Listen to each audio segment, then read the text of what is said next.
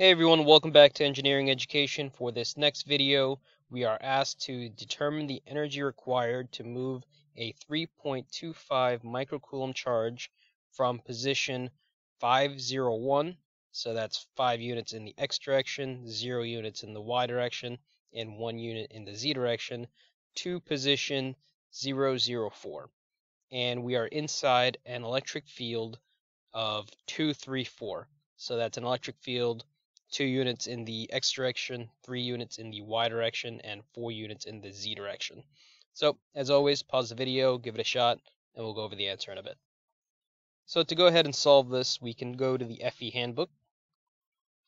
And on the very first page of the electrical and computer engineering section, we have the definition of work done on a particle. So the work done by an external agent in moving a charge Q in an electric field from point P1 to point P2 is given by this equation here, where Q is the charge, E is the electric field, and L is the distance.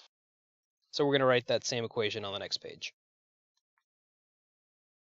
So writing that integral, we have work done is equal to negative Q integral E dot dl, where it's going to go from point P1 to point P2.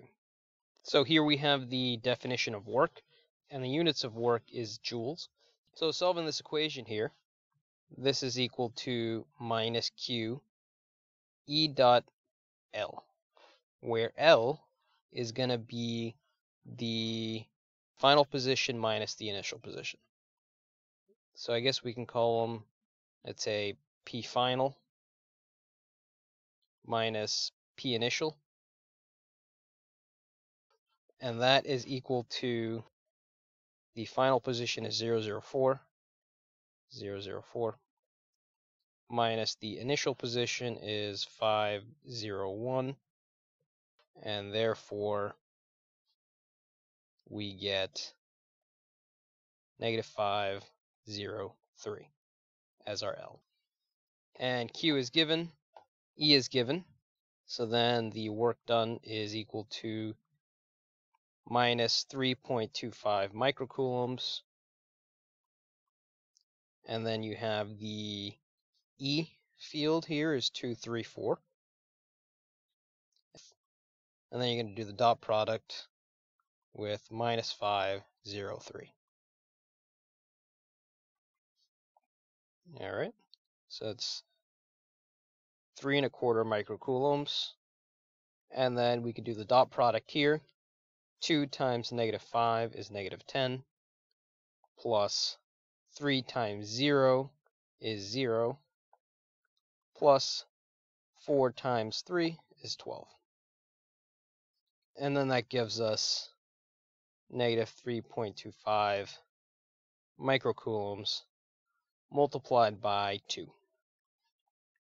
So this ends up equaling negative 6.5 times 10 to the negative 6 joules. And that is our answer.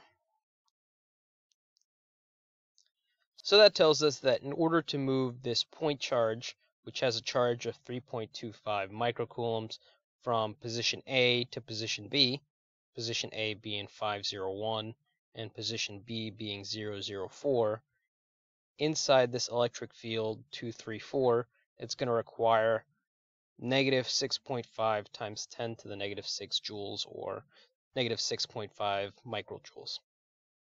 So, did you guys get that? Let me know in the comments below, and I'll see you guys in the next video. Until then, enjoy engineering.